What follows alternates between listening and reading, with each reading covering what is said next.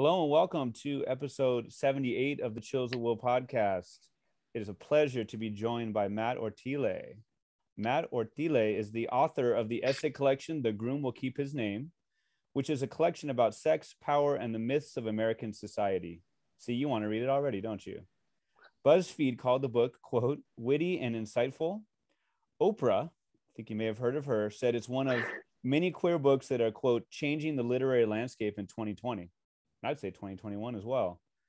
Matt is also the managing editor of Catapult magazine and a contributing writer at Condé Nast Traveler. Previously, he was the founding editor of BuzzFeed Philippines. He's a MacDowell Fellow and has written for Vogue, Self, Out, Into, and BuzzFeed News, among others. He's a graduate of Vassar College, which means he now lives in Brooklyn. Welcome, Matt. How are you today? I'm doing well. How are you doing, Peter? Pretty good, thanks. And I don't usually have so many corny jokes as I did in that first little bio. No worries. But it called for it. When in the book, this is a very insignificant question compared to the larger themes we're talking about. But in the book, when you talk about Vassar, your alma mater, you reference The Simpsons, and I remember Lisa referencing Vassar College. Right. And I think Homer said, "No more of your Vassar bashing." Is that the episode you're talking about? Or am I too much in the minutiae here? All I really remember is that she has this dream where like the seven sister schools personified are talking to her about something, and she's like applying to college, I think is the episode. But okay. Yeah. Okay, nicely done. Yes, I remember just the quick one, but you're right. That was more meaningful for sure. Again, thanks so much for joining me. I know you're we're on the Labor Day holiday, so it's awesome to have you. Yeah. No worries. Just finished the book today.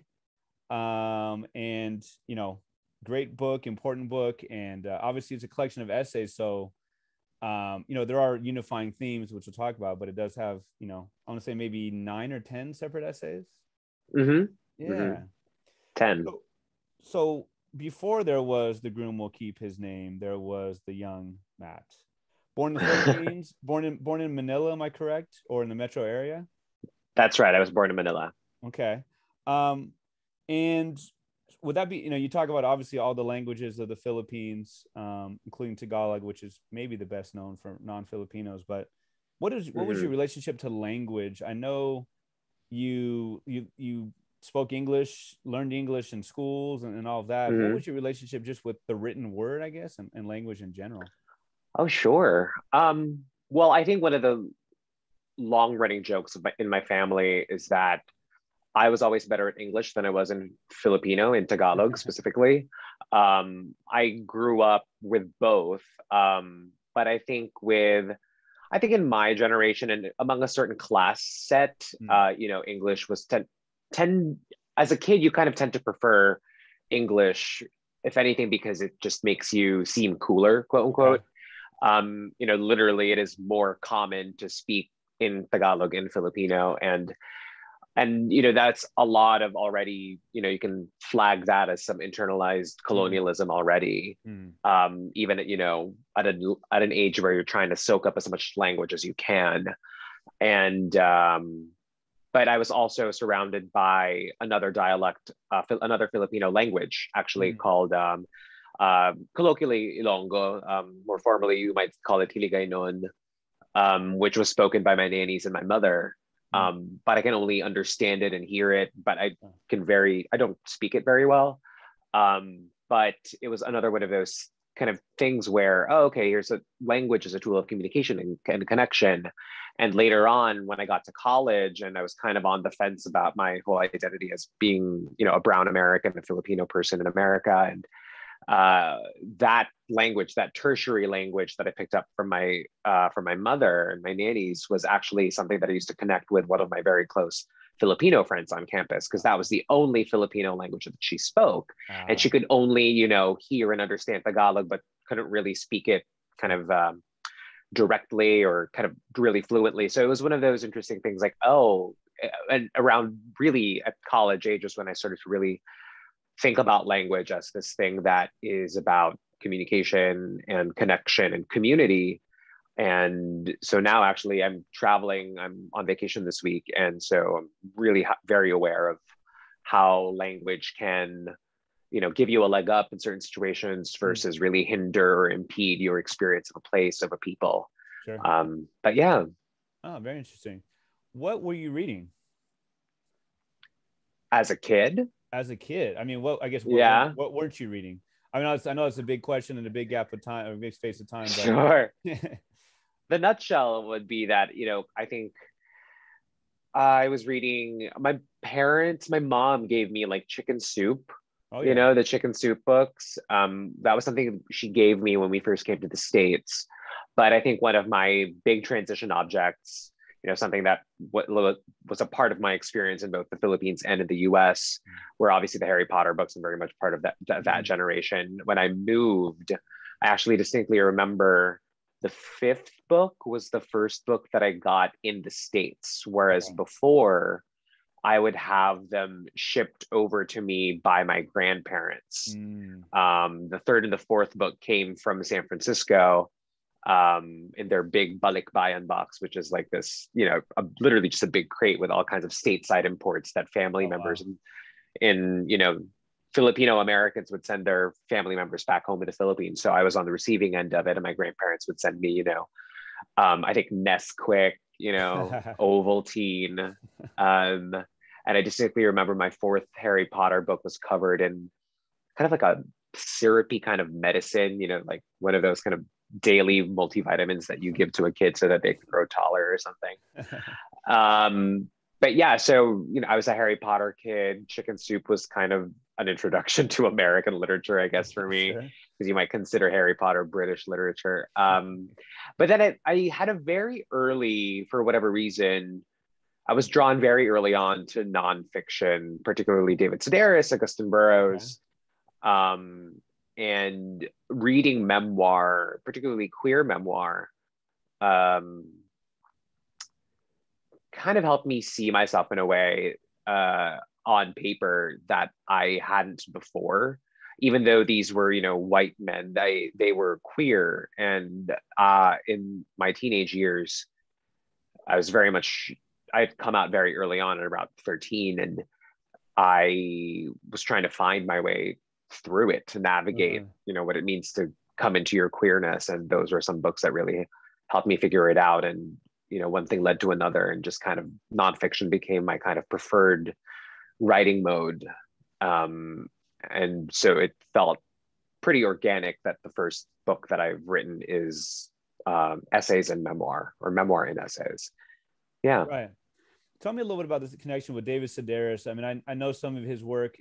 I don't know if it's now just that he's older. I think he's probably in the 70s.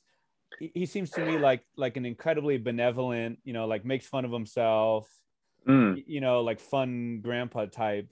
Was that what you read into? Was it simply the fact that he was another queer voice? Was it him in particular? Was all the above? What was it that drew you to him? The humor, definitely. The kind of self-deprecating, right? Yeah, I mean, I very recently read something of his in the New Yorker, and he was talking about his late father. So again, he's writing about his family, which he's always done. And it's fascinating to see, like, if you're a big kind of Sedaris head, every time he talks about his family, you just know everybody's shorthand, like Amy is Amy Sedaris, it's never like actress and comedian Amy Sedaris. It's just Amy, my sister. Sure. But and the characters of his mother, his now late mother, and now his late father, who I think survived the mother by at least 15 or 20 years.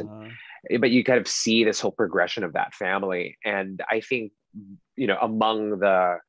beside the self-deprecating humor and the kind of nonchalance with which he incorporates his queer identity, his gay identity, his partner, husband, Hugh, he really wrote about navigating the world of his family and the expectations and the challenges and, his own stumbles through life with and without his family.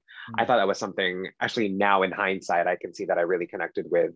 Before, if you asked me as a teenager, I would say it was because, we were both gay men. But I think I saw even then this real well that he draws from, that is his family. And I think now with kind of recent developments in my family life, something that I'm kind of seeing, oh, it's going to be a big part of my life, obviously, but also definitely my writing life. Sure. Yeah. Oh, thank you for that. Yeah, Of course. you talk about Sedaris and getting to know his family and reading over the years. I just think, I mean, I think I literally just heard one episode of him on with Terry Gross, and it was mainly about his father. And I'm sorry to hear this father passed away. I mean, it's probably within the last year or two, but yeah, I definitely felt a connection to him and his father just by listening to 40 minutes of the radio. So that makes sense. Yeah.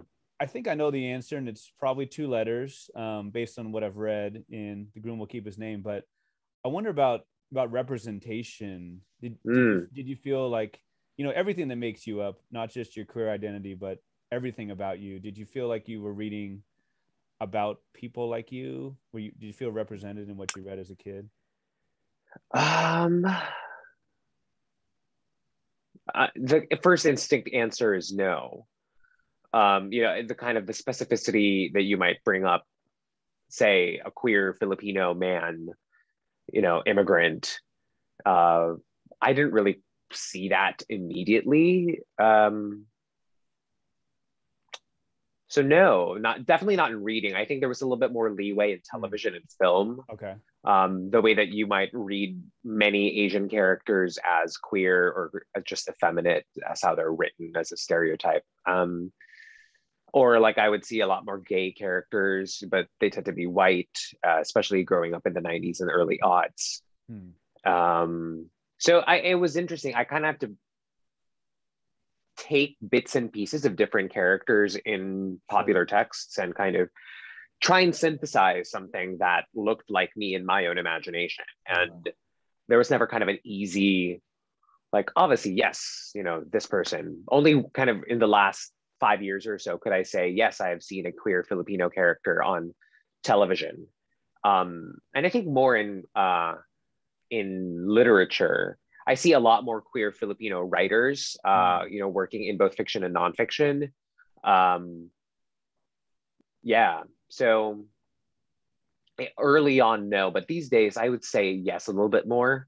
But I've also put a little less weight on kind of representation politics, just because it has its limits.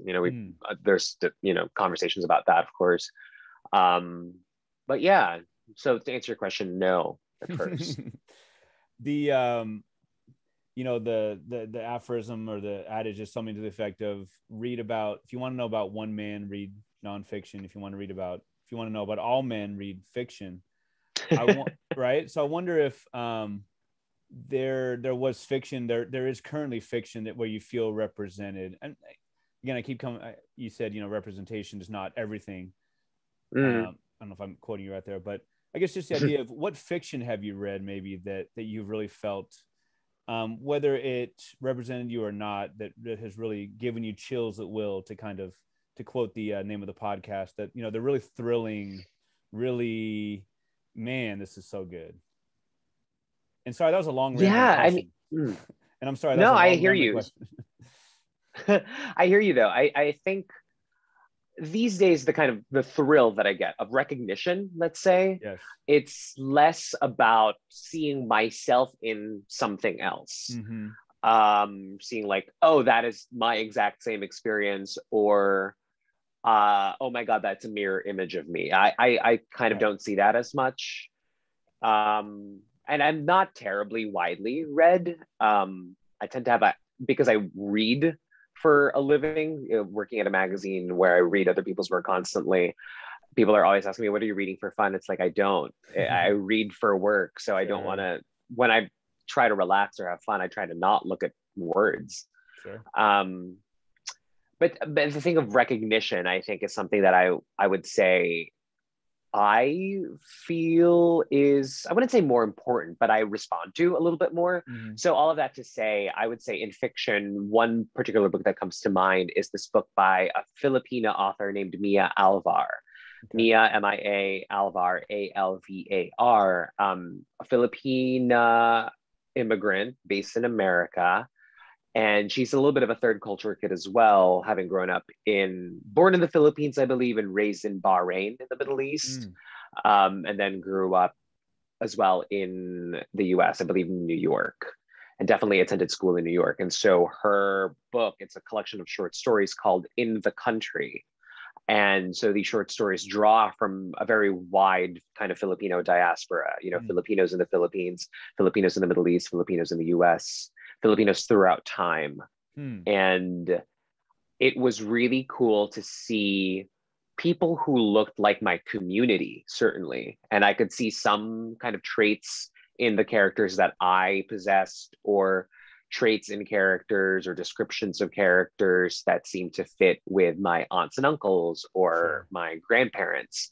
And that, I think, was pretty powerful for me, because Mia was writing about a collective, a diaspora, a community and a community with its own strengths and weaknesses, its own faults and successes, that felt very true to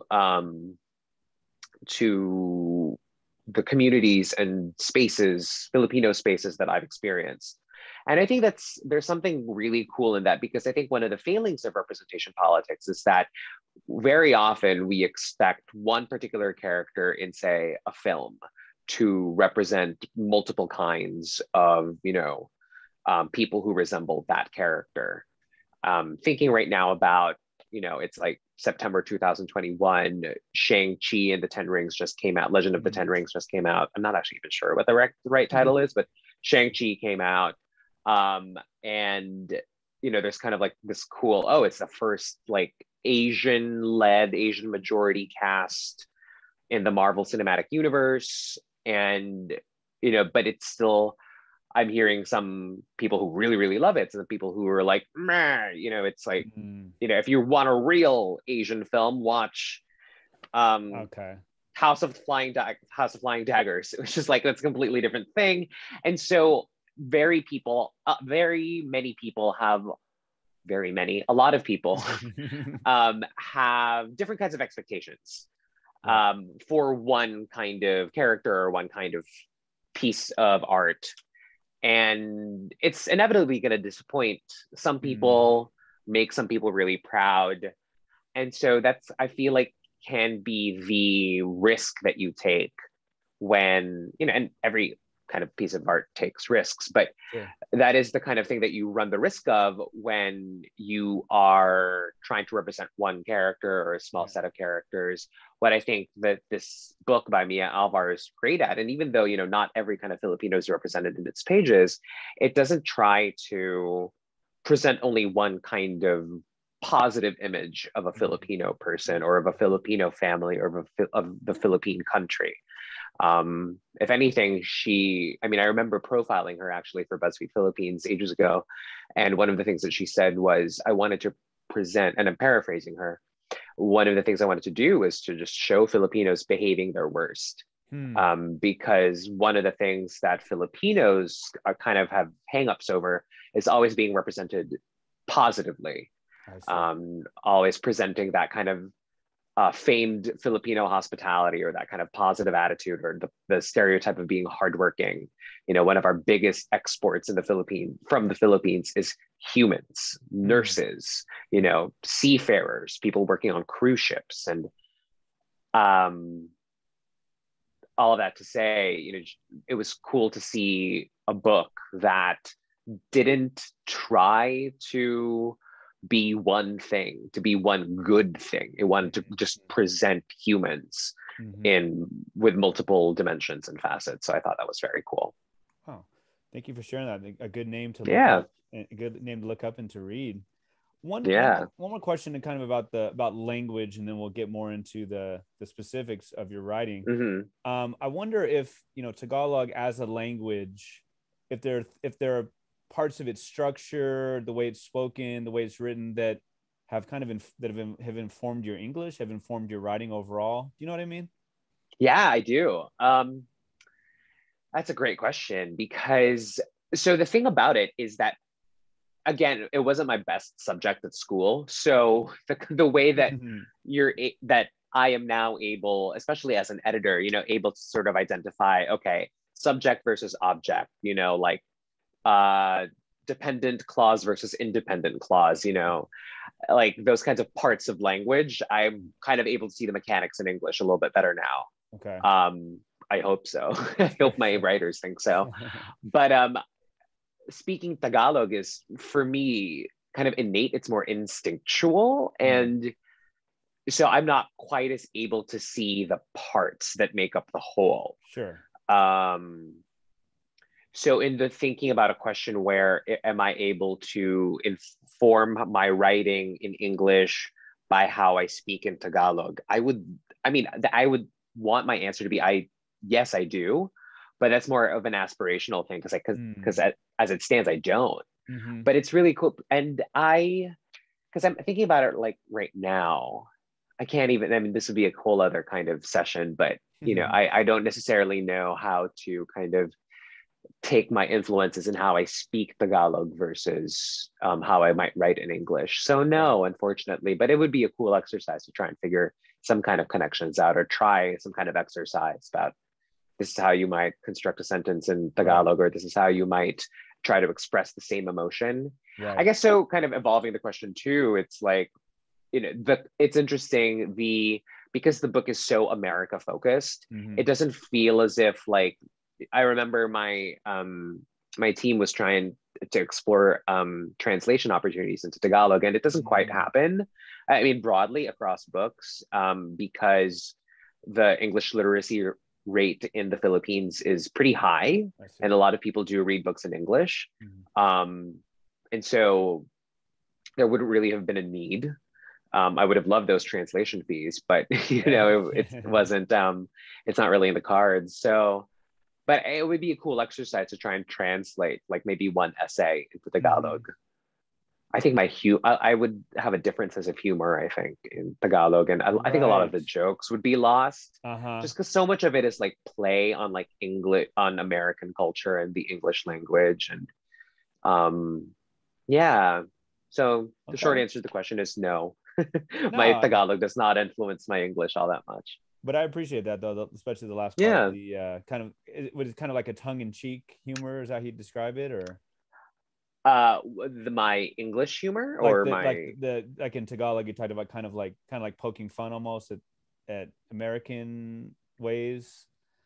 Not quite. I mean, just literally what I mean is that in Tagalog, I have my jokes would be different because the way that personally. Okay. Yeah. Okay.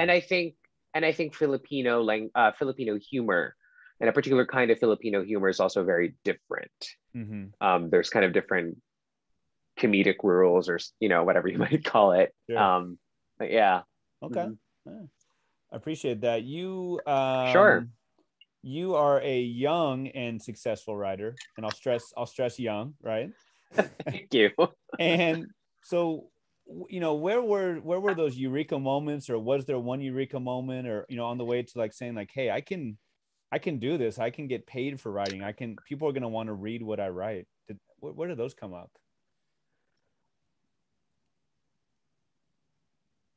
I would say, I think maybe one essay that I published at BuzzFeed in 2014. It was about Roland Barthes and his book, A Lover's Discourse, and it was about a breakup that I had at the time. And so I was trying to combine this kind of very academic, I had just graduated Vassar, so I was still very like trying to aspire to some kind of literary sensibility that I haven't given up. And is it kind of combining that very intellectual kind of reading of a relationship, which is, one might say, is a little bit more emotional, base, you know, kind of common, but also romantic. And, you know, people have written about breakups before, and I tried to do something a little bit different by tying it to this particular academic's text. And it seemed to really hit. I remember my editors were relatively surprised at how popular it was when it was published. And I think that was one of those kind of moments where it clicked, where it was like, oh, I can talk about relationships in a smart way. And so that was one of my if not necessarily the North Star, it was one of the sort of constellations that I tried to keep in my sky while I was navigating the ocean of trying to publish a book. And that was one of the things where I was like, no, this works. People like stuff like this. People inherently understand that the ways that we interpret relationships, the ways that we interpret sex, the ways that we interpret sexuality, there's something there that, you know, people pull from and can extrapolate into like bigger things in their lives or other things in their lives, and can make meaning out of that. And so for me, the more that I dug deep into writing about relationships, I realized, oh, I'm actually also writing about race and immigration and desire and power. And so kind of leaning on those foundations really helped me, you know, stay strong while I was writing the book. Whenever, you know, you had those moments where you're like, I can't do this, you know, who am I kidding? Those kinds of moments. And I just had to think about some of those kinds of, you know, as you say, eureka moments, and kind of keep the faith. Yeah. I don't know this for sure. My educated guess is that, you know, like a BuzzFeed would have very advanced metrics, for example, like, you know, about who's reading that. I mean, did you get, was that somewhere it skewed very young, like, I don't know, the 18 to 34? Or hard to age wise, I don't remember if we had that data at the time, because I don't remember it, period. But I mean, what I could see were essentially comments, right? So comments on the post, shares on Twitter or shares on Facebook. And it was cool to see a lot of people both in America and in the Philippines reading it. Even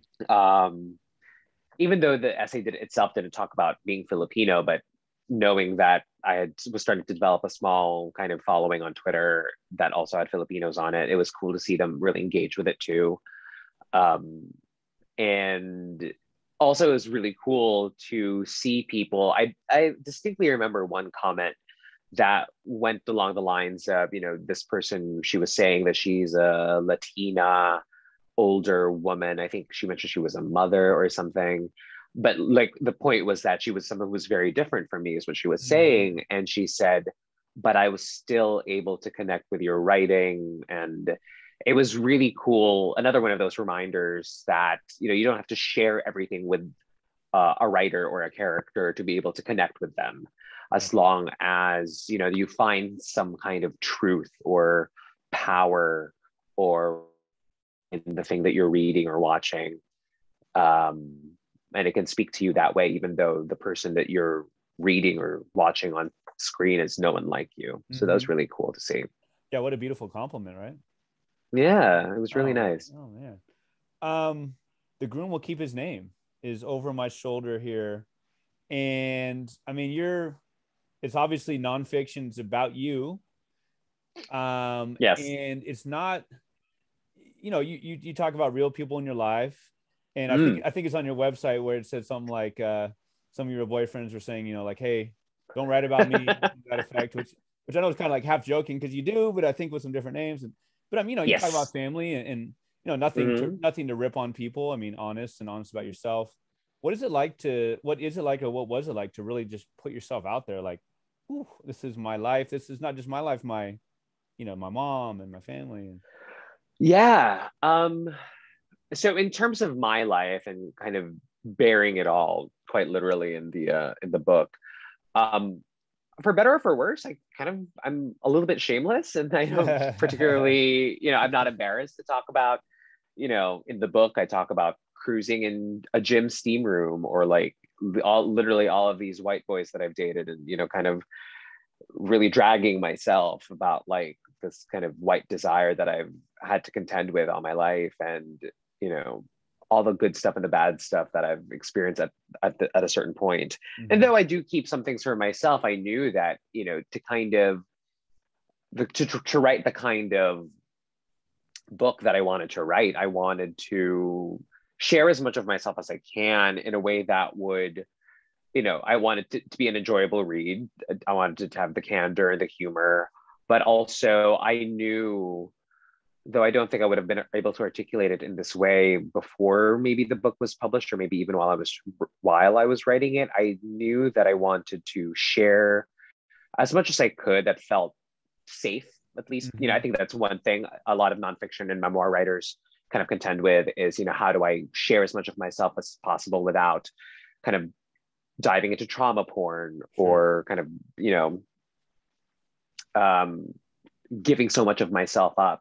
But I wanted to do a good amount because I felt when I read writers who did that kind of work in my reading experience, I trusted them more, and it made me connect with them in a way that helped me really hear their arguments or really hear their stories and kind of try to it helps me believe someone, frankly. I think one of the things, and to sort of turn into a craft thing, when I work with my writers and when they write their personal essays at Catapult, sometimes you can feel when they're still holding a writer at arm's length, holding a reader at arm's length, when their writer is still kind of at a distance because either they're tiptoeing around something or they're beating around the bush, or they might not even be ready to write about the thing that they're trying to write about. And kind of half the work that I do as an editor is like helping people figure out what they are, safely able to write about. And so, but all of that to say, for me, I wanted to be able to do that because I didn't want anyone to feel like I was trying to, keep anyone at arm's length when I'm writing about such intimate things as race and bodily experiences and sex and relationships and intimacy. So yeah, I think that for better or for worse, I am kind of shameless in that way. But then thinking about the men that appear in the book, I wanted to make sure that identifying details were as scrubbed as possible. Though I have had a few people, to various degrees and various reactions, say, "Oh, so I read your book," and redacted. With regards to my family, so my mother's a very big character in the book, and now, she was such a big, and the book is dedicated to her, and she was, my mother passed away last summer, and the time that we shared together was incredibly influential in my life, and she really shaped so much of who I am now and the kind of resources and privileges and kind of life literally that I have is because of her, because of our immigration story. So I wanted to flesh that relationship out as much as I could, but also do it in a way where she felt comfortable, because I think she had some concerns, certainly, about how other people in her life might read the book if they ever decided to. And so one thing that I did do before publication was, once the book was close to done, I shared not the whole book with her, but I shared every page where she and my stepfather were mentioned. And so I said, here are the pages where you are. Please, fact check anything if you need. But more importantly, if there is anything in these pages that I'm sharing with you that you feel uncomfortable with, let's talk about it. I didn't give her veto power, but I wanted there to be no surprises. And I wanted there to be an opportunity for us to discuss getting at the truth of our relationship in a way that didn't jeopardize or make anyone in our lives extremely vulnerable. And I'm very grateful that while she was alive, she was able to do that. And the kind of dramatic irony of it all is that she passed away, a few days after the book was published. And by the time it did come out, she was in a state in her health where she couldn't read. And so I am grateful, certainly now after the fact, that this book really, it holds a version of my mother that I felt, and I would like to say that she felt was true and representative of at least our relationship as mother and son. So that's kind of the big challenges, one of the big challenges and one of the big beauties of writing memoir. your mother comes through as such a beautiful spirit in the book. Thank you. And I hadn't known that she passed away, and I'm so sorry to hear that.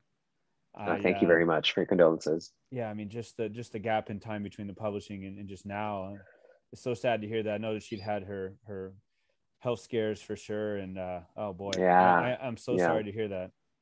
Thank you. He does come Peter. across as a beautiful spirit for sure. Thanks. I wonder, I guess kind of a two-part question then, like these two-parters, right? The idea of like writing about things. I was going to ask you this before I found out the horrible news about your mother, even like, the idea of like, oh, writing about it is cathartic. Writing about it, it cleanses, it helps, it helps me to feel better about things and to identify them and such. So, is that true? Is that too cliche? Is that too corny? And then secondly, is even that changed by the fact that I'm sure you reread the book so many times? It's almost like somebody working at McDonald's and they're tired of burgers. You know what I mean? Like, maybe that's a terrible analogy. Your writing is much better than a McDonald's hamburger, but just this idea that you've gone through so many revisions and such. I wonder if some of the possible, emotional, hitting you emotionally could have maybe been lessened by the fact that you read it so many times. Oh, well, so first of all, I will say I do love a McDonald's burger every now and then. So, right? Oh, so good. So good. I'm more of like a McChicken kind of guy, but I do love a burger sometimes. So I'll get at the second question first about does it kind of maybe the kind of impact of the thing for me personally dull over time. It did for a little bit. I think I was sick of it at some point. I could not read it anymore. I think after my virtual book tour, because it was literally, summer of 2020. It was a pretty rough time for a lot of people. I didn't want to look at it anymore. I didn't want to do any readings, but every now and then, I would see like later in 2020 or anytime this year, if someone say takes a photo of a page and puts it on their Instagram story and tags me in it, sometimes I'll read it and I'm like, oh wow, damn, that was good. Like, oh, right? He's a writer. And sometimes I do feel like, I would have done this a little bit differently. But so I think if anything, it's helped me sometimes forget, like, oh, I wrote that. Or like, I think the kind of idea that like, oh, a different person wrote that, right? I was writing that predominantly in 2019 and writing about a particular version of Matt Ortile. It was also kind of in having to write the memoir, I had to sort of contend with, okay, there has to be an ending point for this Matt Ortile, ending for now, right? Not necessarily happily ever after, but like there had to be an arc for this character and he had to land somewhere. But then literally, 2019, I finish it, I guess, right top of 2020, because we were still editing in like January a little bit, like, proof pages. I've experienced so many new things since then, the biggest of them being that my mother died. And so my connection to my family has changed. I haven't been home to the Philippines because of the pandemic. And so my connection to the Philippines has changed a lot. Like I was reading the chapter actually on the plane right over here. I was listening to my audiobook. I couldn't fall asleep on the plane. I was like, maybe I will bore myself. So many levels right there. Wow. Yeah. That's so meta. Wow. Yeah. And I was listening to myself talk about traveling to the Philippines and, being really excited to be able to visit home more often. And literally I'm like, I'm here in Vienna for the week. I went to Europe instead. Okay. Because there would be no quarantine requirement versus like if I had gone home to the Philippines, I would have been made to quarantine for 14 days. Like I can't do any of these things that I'm talking about anymore. So literally the book feels like a different person a little bit. And the end of it kind of tries to set up a next chapter in Matt Ortile's life, literally another book in Matt Ortile's life. Yeah. But that book feels really different from what I think now I'm experiencing. So the next memoir is going to feel really different from what I first expected. And please, sorry, Peter, remind me about the first half of the question. Yeah, I forget it too. No, I'm just kidding. It was just the idea of like writing such a personal story and any sort of catharsis, that came through that. Well, catharsis, not I wouldn't say catharsis actually for me. I mean, now having mentioned everything about the second part of the question about looking at a very different kind of version of me in the past, I'm happy certainly that I was able to preserve a kind of version of me, or definitely preserve my mother in a kind of way, in a kind of vision of her. I mean, that the mother in the book is not necessarily my mother in life exactly. This is certainly how I saw her, but how my stepfather saw her, for a fact, is different. He didn't see her as a mother. Well, he saw her as like my mother, but he saw her first and foremost as his wife, right? Sure. So the way that people might read her in this book could be very different from how people understand her in life. But I'm also very grateful that like folks who never knew her in life get to experience her in this way and now get to hold her in their memories too, which is kind of cool. But it never felt like writing the book wasn't like a huge release. It certainly felt like a big dream achieved. Though it was foiled by the pandemic in a certain way. I am glad at least that it happened. And so now it's actually kind of shifted how I work with my nonfiction. I think these days I'm more interested in, and this is possibly how other nonfiction writers work already. Certainly for me, I think, it was about processing and making meaning out of the things that I experience in life, right? And connecting the dots, so to speak. Yeah. And that's still very much that. But now I think I'm so much more aware of how this is still a process of archival, of memory keeping, of just like saving experiences in a way. Even though I do talk about that kind of work in the book, literally about memory, I think now more than ever, to use the phrase, because of just the loss that I've experienced with my mom's death, I'm just kind of more keenly aware of how every kind of story that I try to tell about myself, I'm not just doing it for others. I think I'm now really doing it for myself. Just like, remember this part, remember this part. Yeah. On a lighter note, I think I think your epigraph is perfect. Thank you very much. So, I have to thank Ari for it. Right. Yeah. I guess just to wrap up, the bookends of the essay. The first one is Barong. Am I pronouncing that correctly?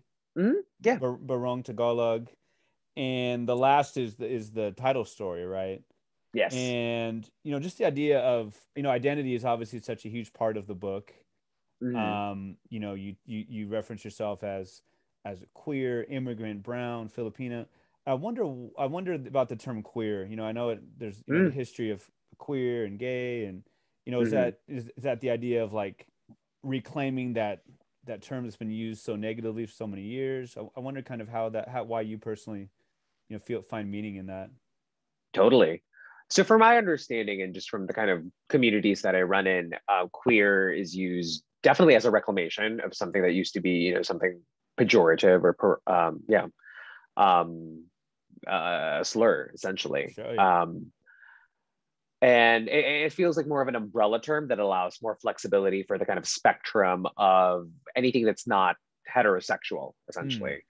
Beyond just LGBT, lesbian, gay, bi, and transgender, there's a lot of folks who use the word queer to describe themselves because they are asexual or demisexual or asexual but hetero-romantic, or or homo-romantic but heterosexual. There's this whole that I'm also learning about, but literally anything that kind of bucks the societal norm, Sure. Or goes against that grain. And queer makes space for a lot of these things that are labeled and not things that are more common and not. And so it's also kind of one of those, again, it also has its failings, but from how I see it, it offers someone a name, a label, something to hold on to while they're also still trying to figure out their own identities, because you might be, one thing one year, and as you continue to do this kind of personal work, all that good stuff, and you discover that you might actually be more of this or more of that. And so I think for me, I want to use it as something that was inclusive. I do kind of in a boring way identify as just a cis gay man, and we have our own issues too and our own privileges and harms and failings. So I mean, that might be something to talk about more another time. You know, there's obviously the idea. I mean, it's one thing to say like, oh, you know, decolonize your bookshelf and decolonize this.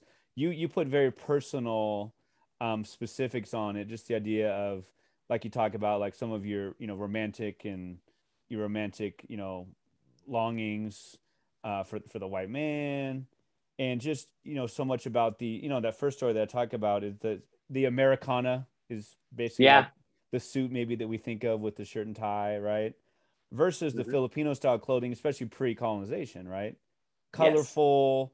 And I was especially struck by the idea of, like, you know, no shirt underneath, no pockets. You said that maybe the story was, you know, perhaps not historic, you know, it's not known, maybe mythical, but this idea that, you know, even pockets weren't allowed because of, you know, they're going to take something. And, you know, mestizo and moreno and all of the, one thing that really stood out to me as well was the idea of, yes, there have been Filipino politicians who would be considered to be moreno, I guess, including Duterte. But just like in America, right, celebrities kind of run everything. Right? Yep. Yeah. And that celebrity culture has it that, you know, you talk about, you know, bicultural or biracial Filipinos and very, very light-skinned Filipinos, mestizos, who are pretty much the ones who win the Miss, you know, Philippines and all of that. So, you know, so the colonization, I mean, you just have a straight history lesson throughout the book that's great. And then to, you know, connect it to yourself is pretty incredible. You know, and then just the idea of, you talk about that, to quote you, the Romans, because you use the Latin term, the Romans weaponized oblivion. Yeah. Like, I mean, yeah, you coming from the Philippines, I can say the same. Like, how much did we learn in school about the Bataan Death March? Yeah. I remember I was in the library at Long Beach State University maybe 4 or 5 years ago, and I never heard this in my life. I was reading about basically like waterboarding, you know, that was done like in recent years, like started in the Philippines in the Filipino-American War. Yeah. You know, and just, so I just wonder if that's a lot there to give you, but what if you could maybe talk about the idea of like just oblivion, not that necessarily that Filipinos have been seen as negative nor positive, and they have, but just like the oblivion, like you talk about, just not talked about. Yeah. You know, Just kind of how that has hit you over the years. Totally. Erasure, I think, is something that a lot of people, it's one of those kinds of part of the kind of movement to decolonize ourselves, whether, you know, as non-white people learning to reclaim their own heritages, their cultures, and understanding how much white supremacy has impacted their lives and their own tastes and values.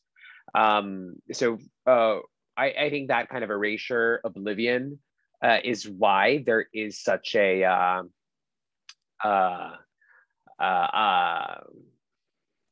that's why there's a lot of people who want representation, and who want themselves seen in on screens, on platforms that are big, because that means then that they are not only seen by themselves, but others see someone like them too. And so that's all powerful stuff. And it also has its own kinds of, it's very much that double-edged sword, as I mentioned earlier. But that kind of erasure, I think, and was why I wanted to flesh out as much as I could of these more researched historical parts of the book, not only as a reminder to myself, but to a lot of folks who are like me, Filipino. And I think one of the things that is so kind of diabolical about how American empire works, present tense, is how it encourages the people who are subjugated by American empire to turn away from their own roots, to turn away from their own cultural inheritances. And I'll say that what I've seen in a lot of, first generation, second generation, even third and fourth generation Filipinos, now people who are my contemporaries and younger than me, they're really trying to engage with their own, with their culture and with the Filipino language, to bring it back to the top of the conversation. Mm-hmm. I think there's Tagalog classes coming up more and more. But the kind of thing that's still a bummer for me as someone who is an immigrant, someone who grew up in the Philippines and moved to the States, even though I was, a preteen, I still kind of, for a long time, have felt this half and half. I was not born on American soil, and so I really have felt like an immigrant. I mean, now it's kind of shifting a little bit more. I've definitely spent more of my life in the States outside of the Philippines than I have in it. But all of that to say, I still get very sad when I try to talk to someone who is Filipino or Filipino American and they don't know, a lick of Tagalog, because they didn't care to learn it when they were kids and refused it when their parents tried to teach them when they were younger, or possibly even have no interest now. Mm-hmm. Or if they've always wanted to learn it, but they just didn't have the resources because their parents refused to teach them, because they felt that if they learned the language and spoke with an accent, spoke English with an accent, then the kids would have a harder time at school or would have a harder time in society. And so they really, all of that internalized colonization not only comes from society, but also directly from, families too sometimes. Mm-hmm. And so again, that sense of oblivion is so painful, I think, very viscerally for a lot of folks. And I am very privileged in a way to be an immigrant, to have this kind of closer connection to my homeland. Right. And that I still consider it my homeland. It's very much a part of who I am. And I definitely consider myself an American, but I also have being Filipino as part of myself. And sometimes it's a bummer when, some people, for better or for worse, don't claim Filipino-ness as their own, which, that's their life, their choices. But I always have to wonder, like, if we lived in a different society, if we lived in a better world, would you be saying that? And sometimes it's one of those hard thought exercises, because we can't imagine that. This is the world that we live in. So we have to work under these systems and try to dismantle the ones that actively hurt us and oppress us, the ones that actively make us forget, the ones that actively throw us into oblivion. Right. Yeah, one of the scenes that I'll definitely remember is, well, a couple of those scenes where you're going for you're basically like reclaiming, like literally reclaiming your citizenship in the Philippines. Yeah. After having to give it up for, and just, that's obviously so metaphoric, so such a metaphor. It's very convenient for me as a writer. And then of course, talking about oblivion and lack of knowledge, I forget if you were, I think in 8th grade, and your teacher was so surprised at how well you spoke English. And right. And there's poor 13 or 14-year-old you having to, like, do I educate this woman? Do I tell her the whole history of colonization in the US? Or I just say thank you. Thank you next. Yeah. Yeah. So, exactly. To end with, you talk about the Tagalog idea of kapwa. Am I pronouncing that correctly? Yeah. Which, could be seen in the negative, this idea of, like, I think a lot of people know that the crab metaphor, as they kind of come out of the bucket, kind of pulling each other down. But one of the things that does come through in the book that's beautiful is the communities that you have and the families that you have established. Right. The text change you have with friends, some in the same community, some are not. And just safety, the different families. You talk, of course, about your mom being such a great person, and your stepfather seems like a great man. You talk about how great their marriage was, and all the communities. You come out to some of the weddings on the West Coast, and so yeah. While there's that idea of the crabs, there's also the idea of, like, togetherness and all these different communities, which is one of the 9,000 great things about this book. Thank you very much. And I'm gonna promote it like heck, and in my little corner of the world, I'm gonna put it in my classroom library, as I'm a high school teacher. And thank you, Peter. I really appreciate that. You're very welcome. And I know it's just a matter of which. I know that I'll be using one of these essays, if not more, in some teaching. So it's just I just got to figure out which one. Oh, thank you. Enjoy maybe one of the more PG ones, PG-13. Yeah, okay, right. Yeah, you get, but you know, and obviously what you just talked about with oblivion and such is reason number 2,843. I just made that number up, that you know, some like CRT needs to be taught, you know, critical race theory. And I mean, it's just how could it not? How could we not go back and talk about all these things that have about colonization and such? It's so really appreciated reading your book. I know you're on vacation, and I really appreciate your time. Thank you, Peter. I appreciate the opportunity to be here. Hope this was just another event on your itinerary, right? That made your vacation great. Oh yeah, I actually do have a writing class tomorrow at around the same time, so I'm like up late. Like I have to check. It's like 2:30 now, so I'm like, yeah. Well, get some sleep. Get some sleep. Thank you. It was a pleasure talking to you. Thank you so much. Thanks, Peter. Take care. Take care. Bye bye. Bye bye.